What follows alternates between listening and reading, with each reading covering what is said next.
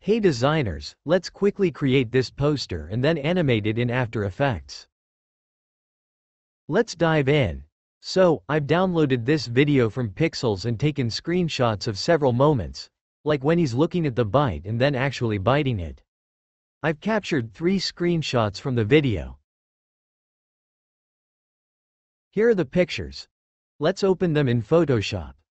Select all of them and open in Photoshop. Now, we need to make a selection of only the subject, excluding the background. To do this, go to Select, Subject, and the subject will be selected. Then, using the Selection tool, right-click and select Layer via Cut. We don't need the background layer anymore, so let's delete it. Now, we have only the subject without the background. Alright, let's move to the second screenshot and repeat the process. Go to Select, Subject. Then right-click and choose Layer via Cut. Now, we want all the subjects with their backgrounds removed to be on the same canvas for further work. To do this, we'll duplicate this subject layer onto the first document we created. Right-click, select Duplicate Layer, choose the first JPEG document, and press OK. Now, if you open the first JPEG document, you'll see both subjects there.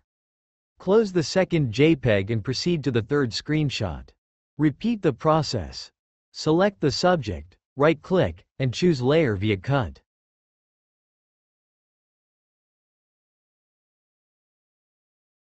If there's an issue where unwanted parts are also selected, use the Direct Selection tool while holding down the Alt key to deselect them. Once the subject is perfectly selected, right-click and select Layer via Cut. Then, duplicate this layer as well onto the main document. Now, close all 3 JPEG files, and we have all the main images ready on one canvas. Alright, let's change the canvas size to 1080 by 1080 to create a square. Go to Image, then Canvas Size, and adjust it to 1080 x 1080.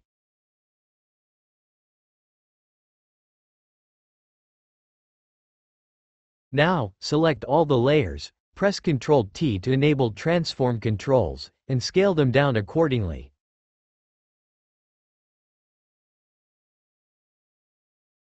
Additionally, we want to flip them horizontally, so right-click and choose Flip Horizontal.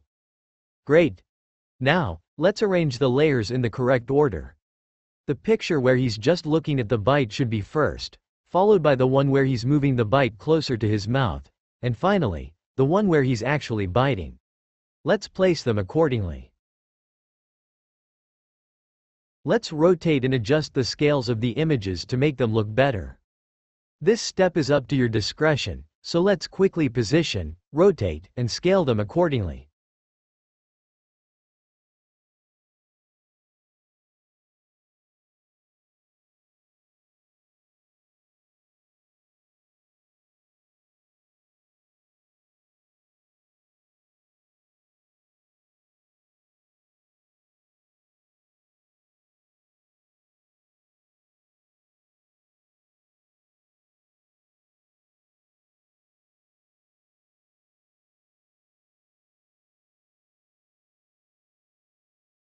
Once their positions are set, let's add a background. Start by creating a new layer and placing it below all the other layers. Hide all the other layers. This will be our background layer. Select a color for the foreground, then press Alt and Backspace to fill the canvas with the chosen foreground color. Alright, let's adjust the opacity of the second and third layers.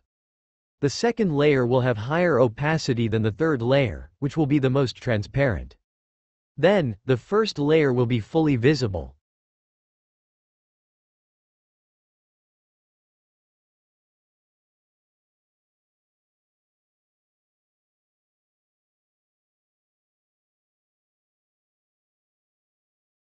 Next, let's add a clouds image. Go to File, Place Embedded, and select the transparent PNG of clouds. Adjust its position and set its blending mode to Light for a good effect. Now, let's address the area where the cloud looks like a line by softening it to blend with the background. Use the eraser tool with reduced opacity and ensure it's set to a soft brush. Gently erase the line to blend it smoothly. Move the cloud layer below all the images and above the background layer. Perfect. Now, make any necessary adjustments.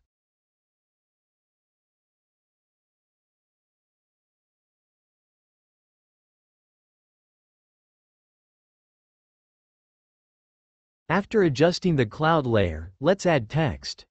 Use the text tool to input the text provided.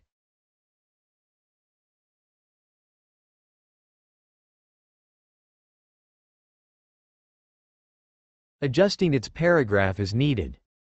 Set the text color to white by selecting all and choosing white.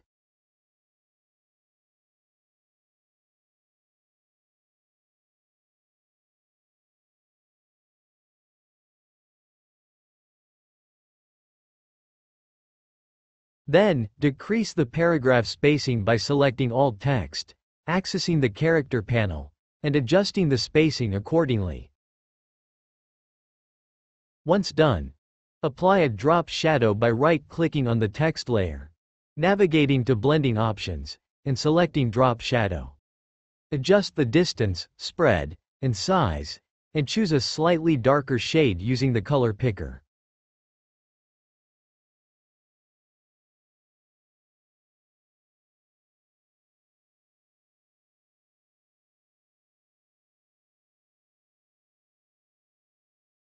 Next, add an inner shadow, adjusting the opacity and other settings if necessary.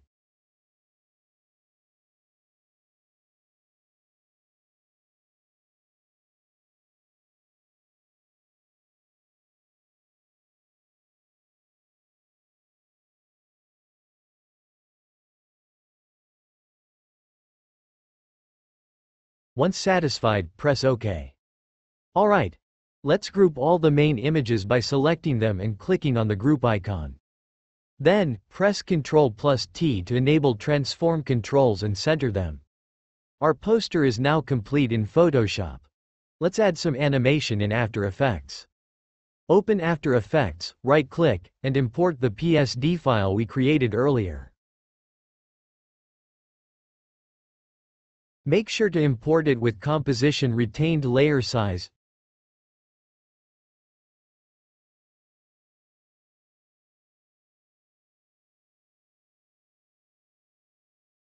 Double-click to open the composition. Now, let's animate the group. Double-click to open it. We want to animate the opacity of the second and third layers. Select them, press T for opacity, and click the stopwatch icon next to opacity. Move 20 frames forward using Ctrl+Shift+right arrow key twice. Add a blank keyframe, then move back to the first frame and set opacity to 0.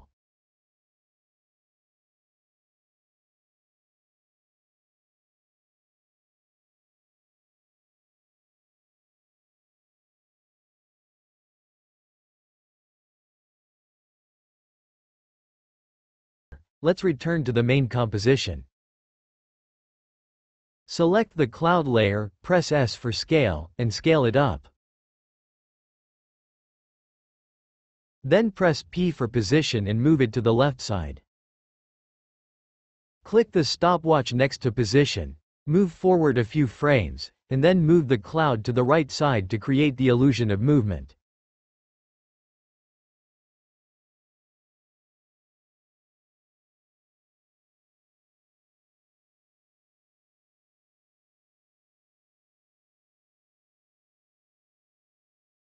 If the clouds are moving too fast, select the cloud layer, press U to reveal the keyframes, and move the second keyframe to the 8-second mark. Trim the timeline as needed. Now, preview the animation. Great, your animation is complete. If you found this tutorial helpful, like, comment, and subscribe to my channel, Ace Designs.